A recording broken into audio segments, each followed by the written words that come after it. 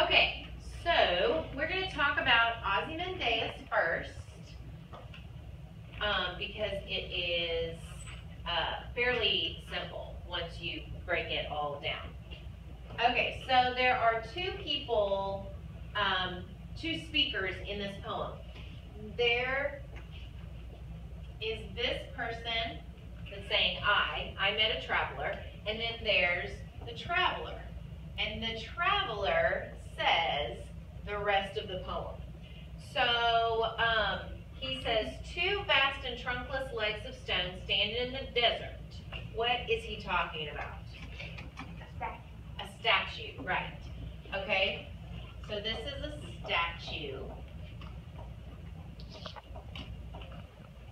And then he says and he's still talking about the statue. It's half sunk, so sunk down into the sand. A shattered visage lies. Okay, so it's crumbling. The statue itself is crumbling.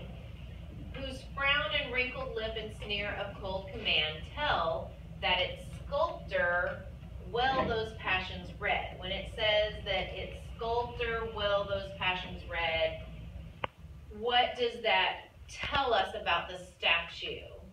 It is like it was made by a sculptor who believed in what the statue was, representing.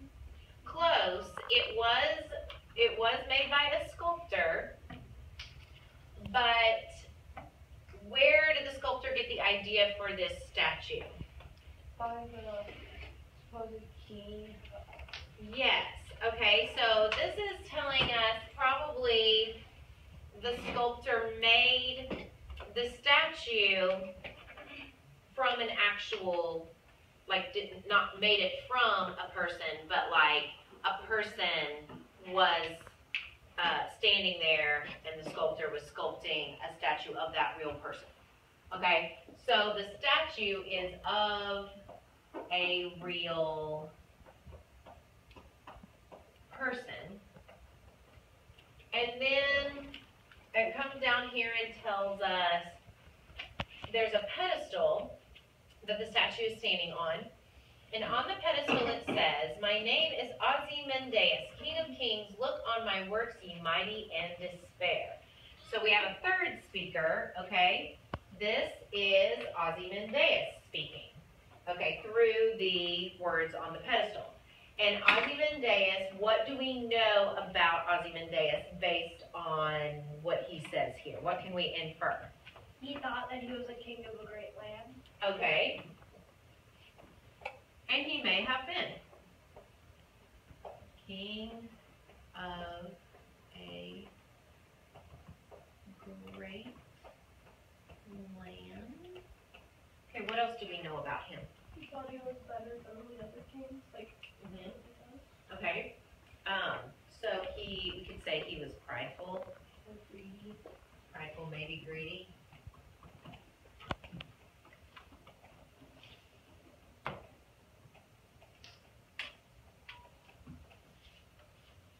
Yes.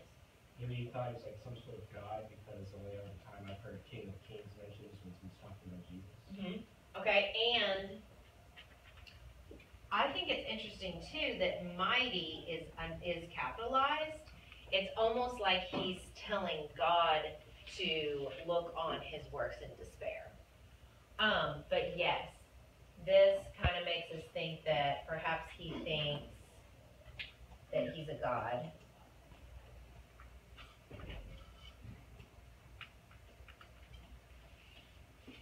Okay, all right.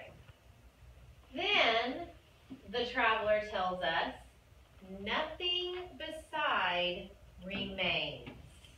And that is a very short sentence, and it's very important because then that is the first time that we realize that this statue is basically standing alone in the middle of the desert, and there is no mighty works to look upon. It says, round the decay of that colossal wreck, boundless and bare, the lone and level sands stretch far and away.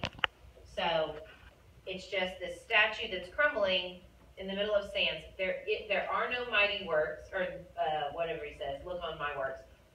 There are no works to look on. Whatever it was that he built or created or ruled over is gone now. Yes. So it's like totally irony. It is. It is irony.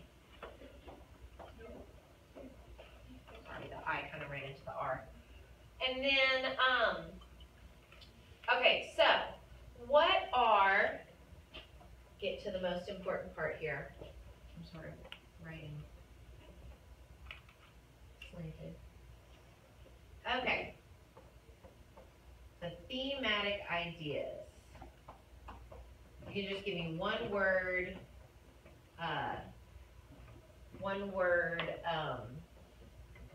abstract nouns that are ideas present in this poem. Nanya? Greed, maybe? Because if he did amass a great kind of empire, he probably had a level of greed.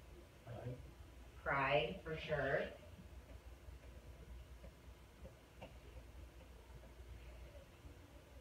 What else? Selfishness. Selfishness.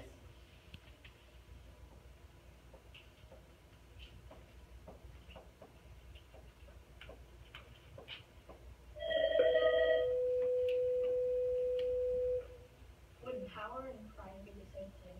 No, not necessarily. Power is good. Because he did have power. He did have a lot of power. Devastation. Devastation.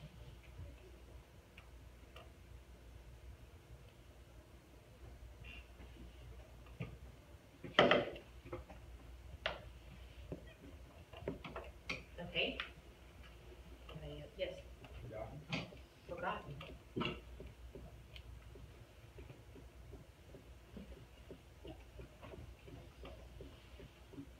Forgotten and lost.